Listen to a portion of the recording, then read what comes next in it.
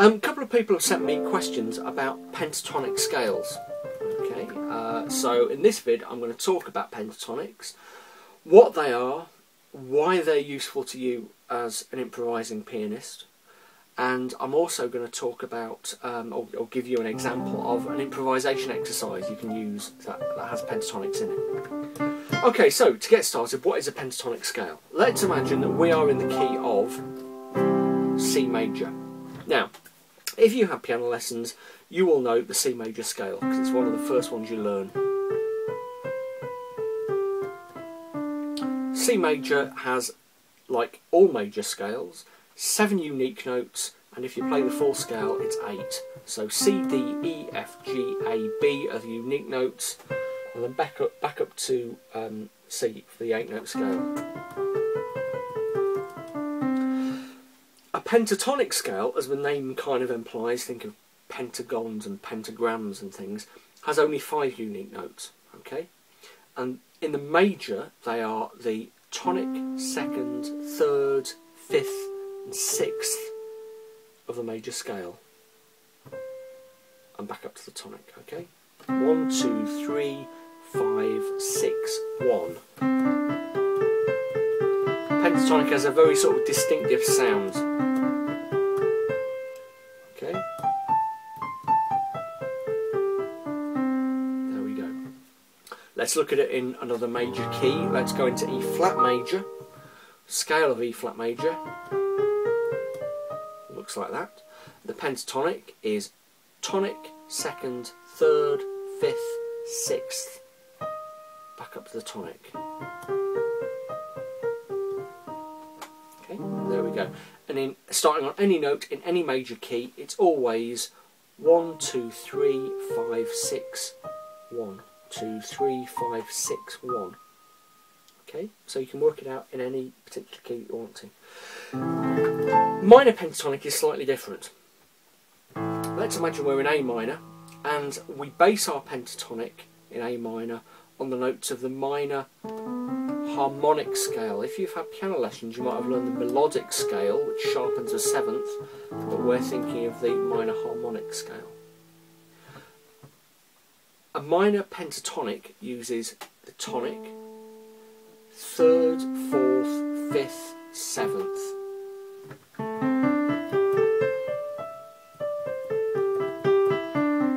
You'll notice that it's actually the same notes as the C major pentatonic in a different order. That's because if you know a bit of music theory, you'll know that A minor is the relative minor of C major. I'm not going to dig into that now.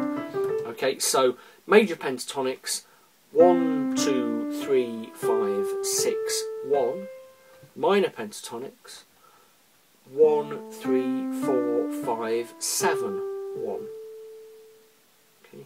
It's quite easy to pick out in any key, even if you're not good at working out what the scales are of a particular key, because it's got that very distinctive sound, and that's what makes pentatonic special. Okay, there is something very deeply rooted about the pentatonic scale, both major and minor, that is very innate and instinctive for human beings everywhere. If you think about sort of major and minor scales, the ones that our piano teachers teach us how to play, they are very much rooted and very much a product of the Western European musical tradition. Okay, so whether it's sort of a C major or F melodic minor or whatever, those are very much part of Western music. Pentatonic scales, whether major or minor, are common to just about every musical culture on earth. So whether it's Javanese gamelan or Chinese music, pentatonics crop up absolutely everywhere. Okay, so why is that useful? That's useful because pentatonics are so innate and so distinctive for their particular key that when you are improvising, starting to improvise on a pentatonic scale is always safe ground, if you like. So let's imagine you're improvising in F.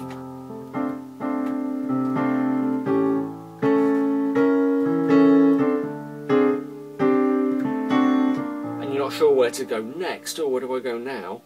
The next chord is B flat minor, what I'm going to play on the right. If you jump onto the pentatonic,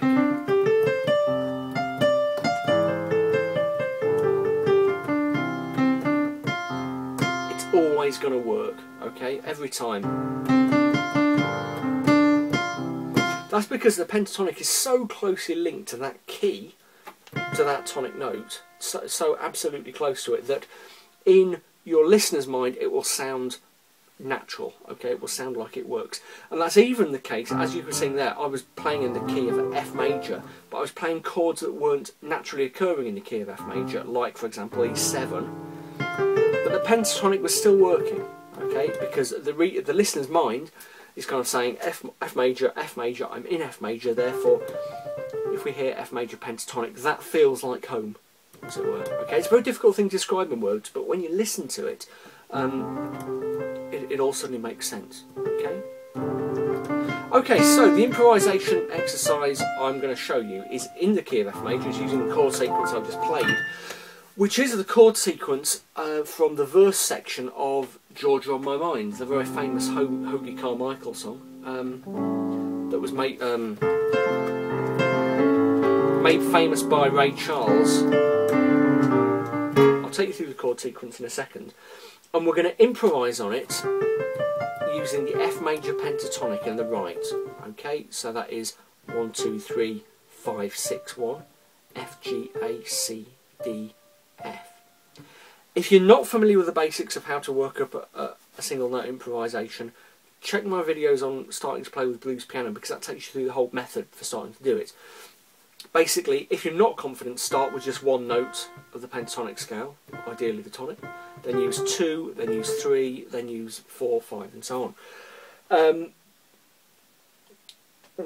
I've made this point repeatedly, one of the easiest ways to start improvising is to use a limited number of notes. So you have to worry about what you're doing. You've only got sort of 5 notes to choose from. You know, you might go across the octaves, but there's a limited number of notes, and this makes the pentatonic ideal for improvisation practice, because it always sounds great and you don't have many notes to worry about. Okay, so let me teach you the chord sequence we're going to play our right hand improvisations over. We're going to start in obviously the key of F, and we go F, 2, 3, 4, A7, 3, 4, D minor 7, B flat minor, F, E7, G minor 7, C7, a little bit slow there, F, and then the bridge, F, D7, G minor 7, C7. I'm going to put all that in the subtitles, so don't worry if you didn't pick up on that. If you're not familiar with the chords, check my earlier videos, all chords explained back there. Okay, so that's our chord sequence. Give it to you one more time. F, A7, D minor 7, B flat minor, we can go to B flat minor 7, it's academic, F, E7, G minor 7, C7, F, D7, G minor 7 and back to C, and you can loop back to the start. I'm not going to go through all the way through Georgia on My Mind. If you want to learn the middle section, you know, the chords are online, go and dig them out. Okay? So what we're going to do is play those chords very simply, just as block chords in the left, and improvise over in the right using that F pentatonic scale, F major pentatonic. Okay, so you might end up with something a bit like this.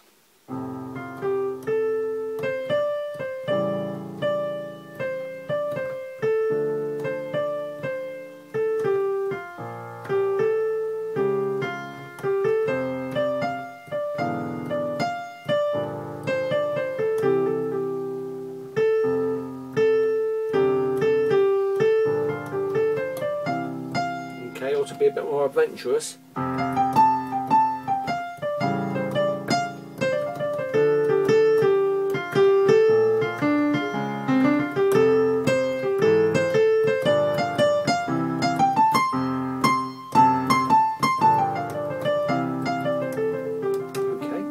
As I said, if you're not confident with improvisation, just start with a couple of notes.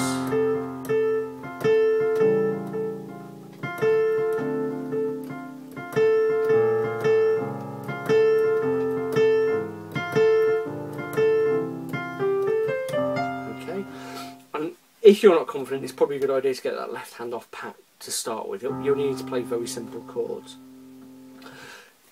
So you can use the pentatonic in lots of ways. If you're playing a sort of jazzy tune like Georgia, then it can naturally add a jazzy feel. So you find yourself doing things like hitting kind of jazzy sounds like that naturally just by following the chord sequence and the pentatonic in the right. If you're playing kind of rock or rhythm and blues, it also works. The pentatonic's really popular with guitarists because it's really easy to play on a guitar. You can learn the pattern. And again, sort of rock guitarists can play what sound like incredibly difficult solos just using pentatonic scales over whatever chord sequence. So really worth getting to know, especially if you've already done some work on the blues scale, because the blues scale and the pentatonic scale are quite closely related. So there we go. If you have any questions, stick them in the comment thread, drop me an email, or the usual. I'm always really happy to sort of respond to questions and answer your questions. If you have ideas for videos, give me a shout. I'm always happy to hear about those, because I want to kind of do what people, what viewers of these videos want me to do. With the exception of sort of teaching people how to play tunes by pat, because that's boring. I want to teach you improvisation and cool stuff like that. Okay, there we go. I hope that was useful. I'll see you in the next video.